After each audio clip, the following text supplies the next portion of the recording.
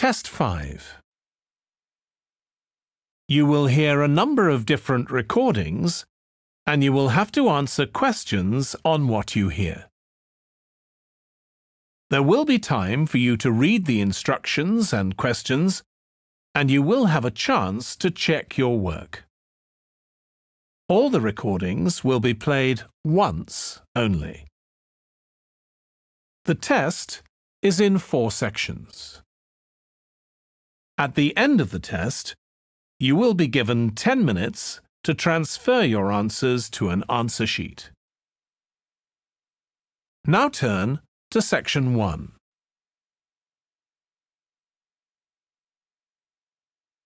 Section 1. You will hear a man inquiring in a tourist centre about activities suitable for families. First, you have some time to look at questions 1 to 4.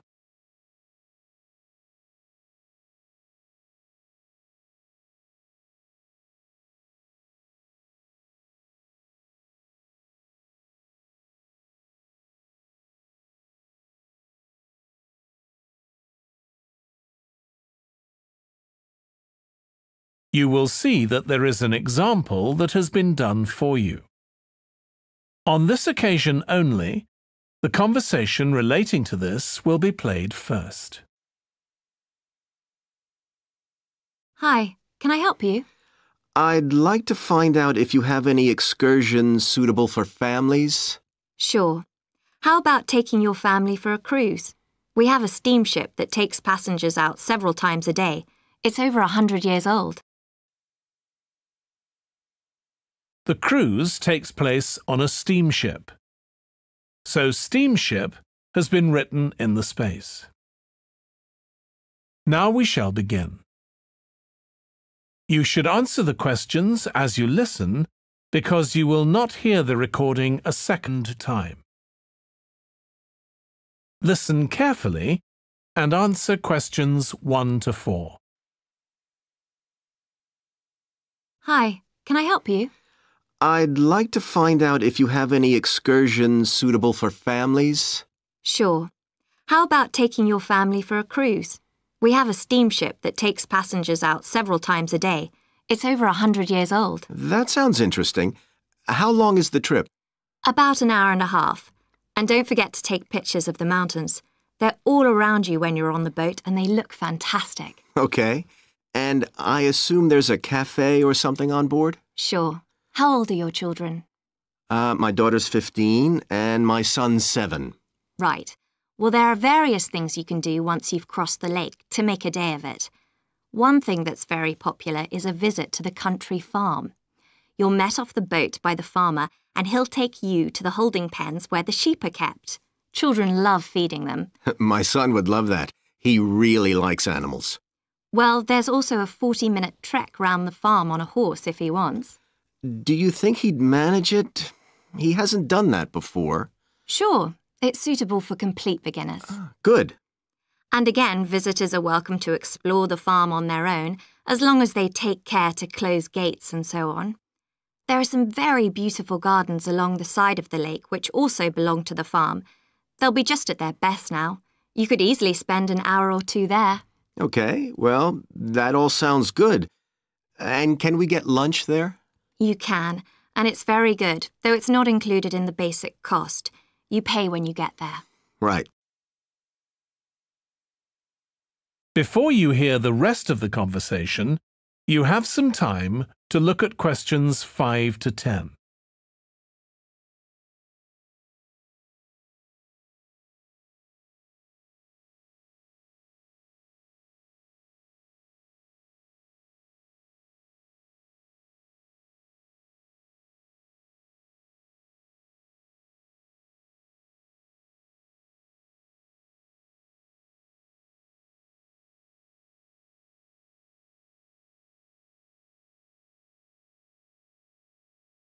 Now listen and answer questions 5 to 10.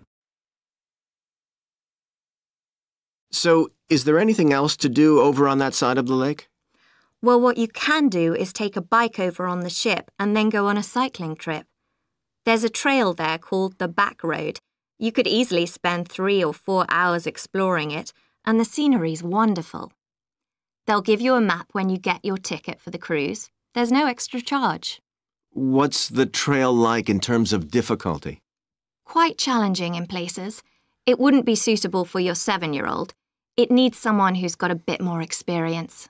Well, my daughter loves cycling, and so do I, so maybe the 2 of us could go, and my wife and son could stay on the farm. That might work out quite well. But we don't have bikes here. Is there somewhere we could rent them? Yes, there's a place here in the city. It's called Ratcheson's. I'll just make a note of that. How do you spell it? Ratchesons.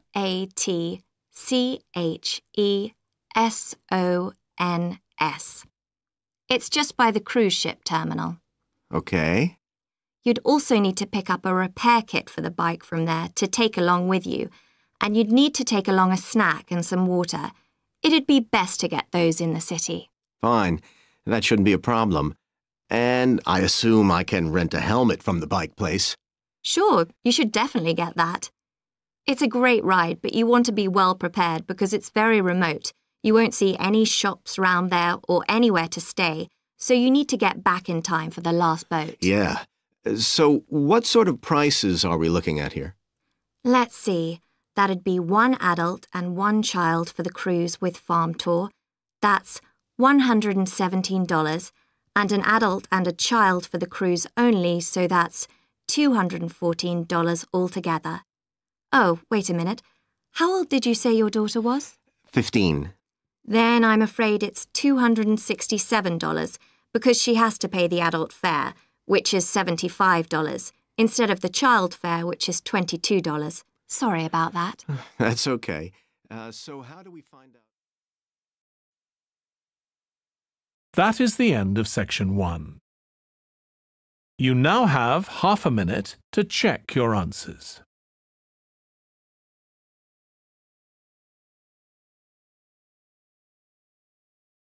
Section 2.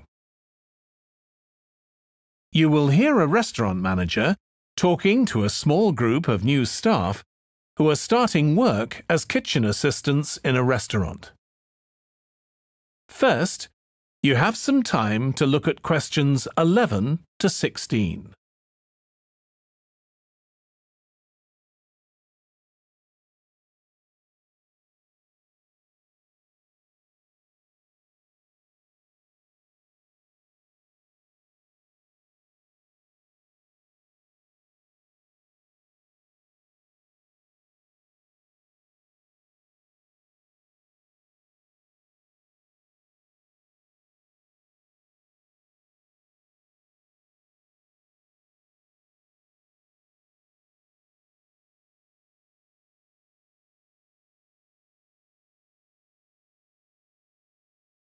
Now listen carefully and answer questions 11 to 16. Good morning, everyone. My name's Joy Parkins and I'm the restaurant manager. And I understand that none of you have had any previous experience as kitchen assistants. Well, you might be feeling a bit nervous now, but most of our kitchen assistants say they enjoy the work. OK, they might get shouted at sometimes, but it's nothing personal. And they're pleased that they have so many different things to do, which means they never get bored. And I'll tell you straight away that if you do well, we might think about moving you up and giving you some more responsibility. Right, well, you've all shown up on time, which is an excellent start.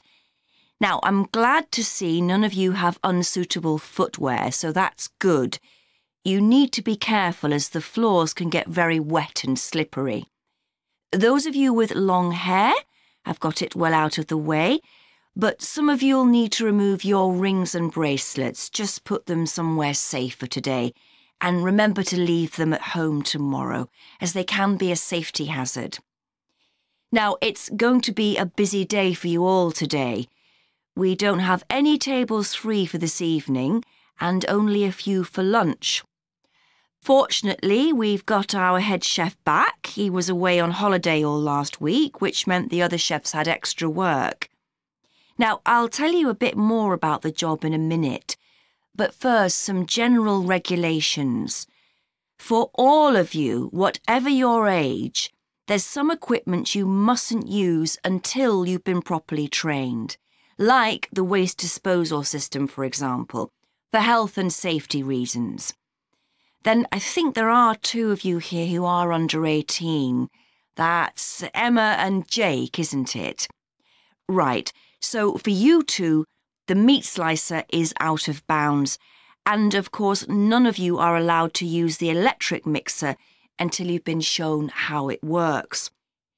Now, you may have heard that this can be a stressful job, and I have to say that can be true. You'll be working an 8-hour day for the first week, though you'll have the chance to do overtime after that as well if you want to. But however long the hours are, you'll get a break in the middle. What you will find is that you're on your feet all day long, lifting and carrying, so if you're not fit now, you soon will be. You'll find you don't have much chance to take it easy. When someone tells you to do something, you need to do it straight away. But at least we do have a very efficient air conditioning system compared with some kitchens. Before you hear the rest of the talk, you have some time to look at questions 17 to 20.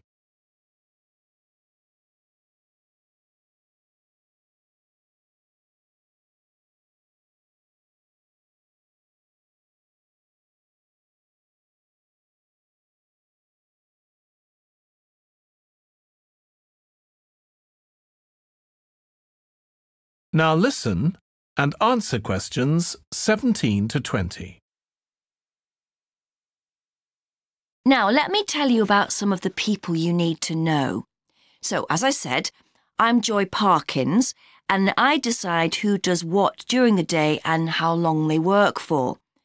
I'll be trying to get you to work with as many different people in the kitchen as possible, so that you learn while you're on the job. One person whose name you must remember is David Field. If you injure yourself at all, even if it's really minor, you must report to him and he'll make sure the incident is recorded and you get the appropriate treatment.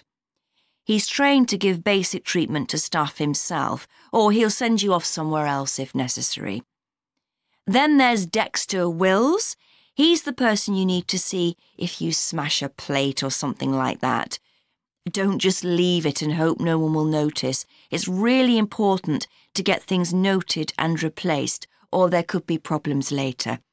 And finally, there's Mike Smith. He's the member of staff who takes care of all the stores of perishables. So, if you notice we're getting low in flour or sugar or something, make sure you let him know so he can put in an order. OK, now the next thing we need to cover. That is the end of section 2. You now have half a minute to check your answers. Section 3. You will hear 2 students called Trudy and Stuart, who are both studying to be librarians, discussing a paper that they are going to write together. First, you have some time to look at questions 21 to 23.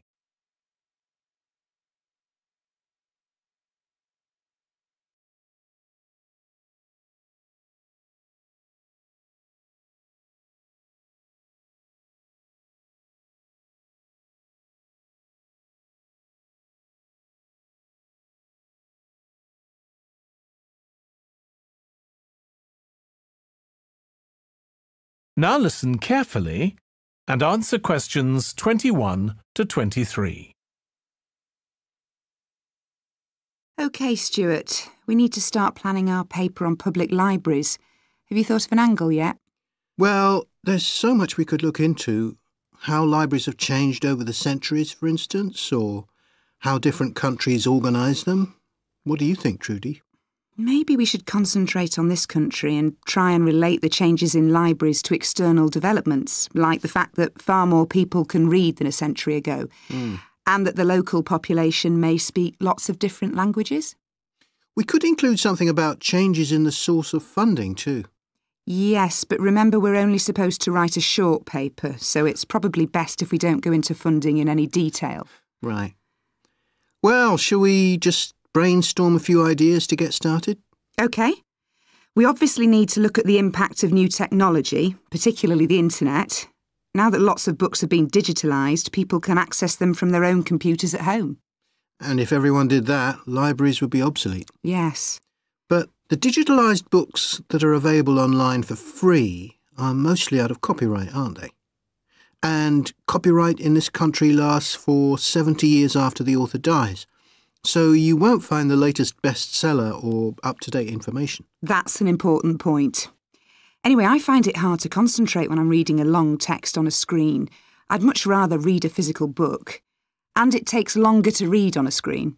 Oh, I prefer it. I suppose it's just a personal preference. I expect the libraries will go on evolving in the next few years. Some have already become centres where community activities take place, like local clubs meeting there. I think that'll become even more common. I'd like to think so. And that they'll still be serving their traditional function, but I'm not so sure. There are financial implications after all. What I'm afraid will happen is that books and magazines will all disappear and there'll just be rows and rows of computers. They won't look anything like the libraries we're used to. Well, we'll see. Before you hear the rest of the discussion, you have some time to look at questions 24 to 30.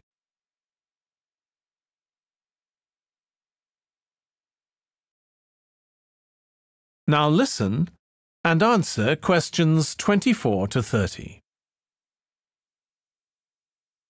I've just had an idea. Why don't we make an in-depth study of our local public library as background to our paper? Yes, that'd be interesting. And raise all sorts of issues. Let's make a list of possible things we could ask about, then work out some sort of structure. For instance, we could interview some of the staff and find out whether the library has its own budget or if that's controlled by the local council. And what their policies are. I know they don't allow food, but I'd love to find out what types of noise they ban. There always seems to be a lot of talking, but never music. I don't know if that's a policy or it just happens. I've often wondered. Then there are things like how the library is affected by employment laws. I suppose there are rules about working hours, facilities for staff and so on. Right. Then there are other issues relating to the design of the building and how customers use it, like what measures does the library take to ensure their safety? They'd need floor coverings that aren't slippery, and emergency exits, for instance. Oh, and another thing, there's the question of the kind of insurance the library needs to have, in case anyone gets injured. Yes, that's something else to find out. You know something I've often wondered? What's that? Well, you know they've got an archive of local newspapers going back years.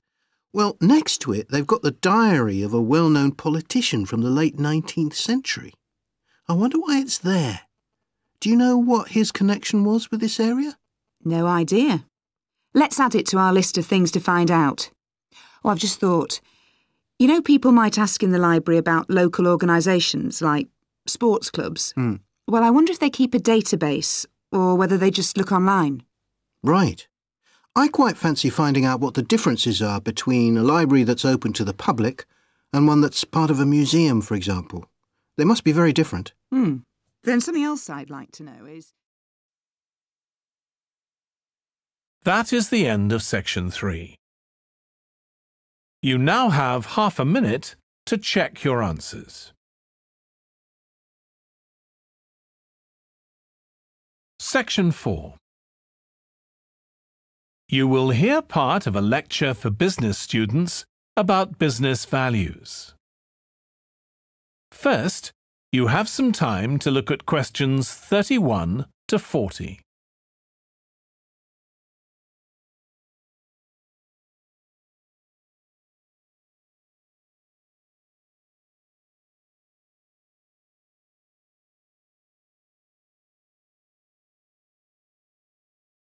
Now listen carefully and answer questions 31 to 40.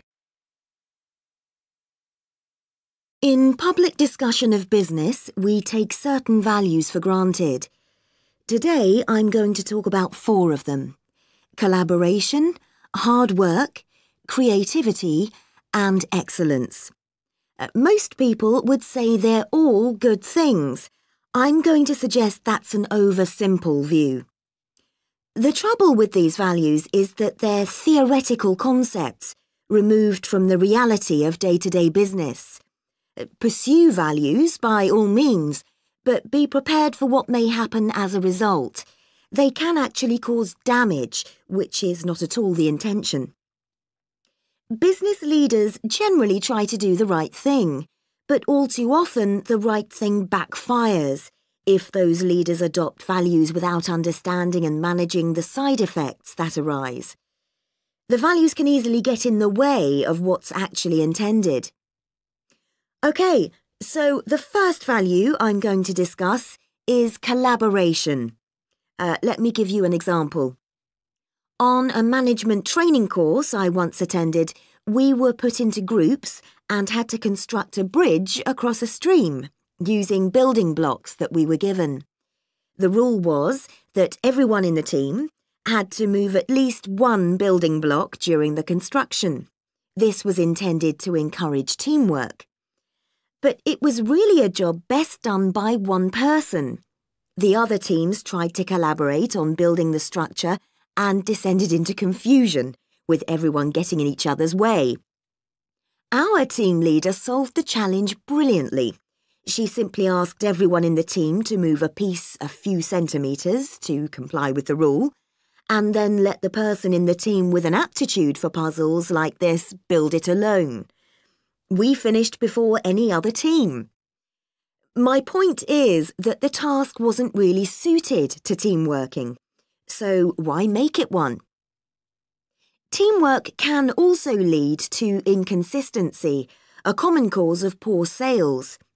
In the case of a smartphone that a certain company launched, one director wanted to target the business market, and another demanded it was aimed at consumers.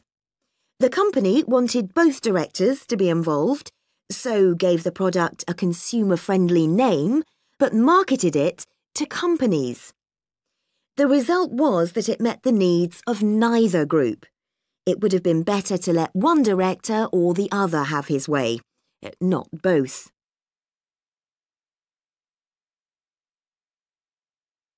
Now, industriousness, or hard work. It's easy to mock people who say they work hard. After all, a hamster running around in a wheel is working hard and getting nowhere. Of course, hard work is valuable, but only when properly targeted. Otherwise, it wastes the resources that companies value most, time and energy, and that's bad for the organisation. There's a management model that groups people according to 4 criteria: clever, hard-working, stupid, and lazy. Here, lazy means having a rational determination not to carry out unnecessary tasks. It doesn't mean trying to avoid work altogether. Most people display 2 of these characteristics, and the most valuable people are those who are both clever and lazy. They possess intellectual clarity and they don't rush into making decisions. They come up with solutions to save the time and energy spent by the stupid and hard-working group. Instead of throwing more man-hours at a problem, the clever and lazy group looks for a more effective solution. Next, we come to creativity. This often works well. Creating an attention-grabbing TV commercial, for example, might lead to increased sales. But it isn't always a good thing. Some advertising campaigns are remembered for their creativity without having any effect on sales. This happened a few years ago with the launch of a chocolate bar. Subsequent research showed that plenty of consumers remembered the adverts, but had no idea what was being advertised. The trouble is that the creator derives pleasure from coming up with the idea, and wrongly assumes the audience for the campaign will share that feeling. A company that brings out thousands of new products may seem more creative than a company that only has a few, but it may be too creative and make smaller profits. Creativity needs to be targeted to solve a problem that the company has identified. Just coming up with more and more novel products isn't necessarily a good thing. And finally, excellence. We all know companies that claim they strive for excellence, but it takes a long time to achieve excellence. In business, being first with a product is more profitable than having the best product. A major study of company performance compared pioneers, that is, companies bringing out the first version of a particular product, with followers, the companies that copied and improved on that product.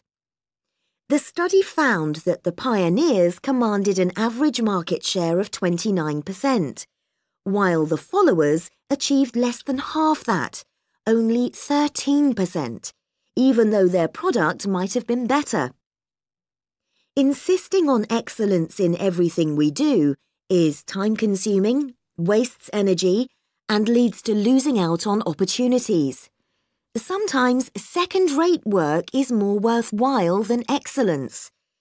Make sure it's excellent sounds like a good approach to business, but the just get started approach is likely to be more successful. That is the end of section 4. You now have half a minute to check your answers.